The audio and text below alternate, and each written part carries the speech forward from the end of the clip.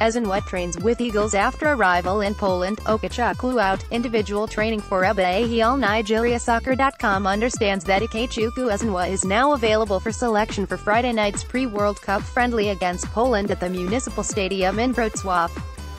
The Enyimba goalkeeper was in action for the Abuja side against Energies FC in the CAF Confederation Cup on Sunday, so could not travel with the contingent that departed Abuja earlier this week. Ezenwa arrived the Super Eagles' Radisson Blu Hotel, Wrocław camp of the Super Eagles in time for their second workout on grass and participated in the session. 2018 African Nations Championship star, Aqua United striker Gabriel Okechukwu won't make it to Poland due to a visa hitch but hopes to join the squad in London ahead of Tuesday's friendly against Serbia at the CAF Stadium.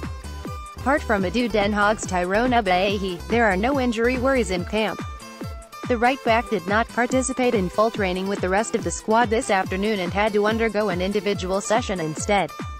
Torino midfielder Joel Obi is in line to make his first appearance for the national team in 4 years against Poland, having completed all the exercises during the workout. Enyimba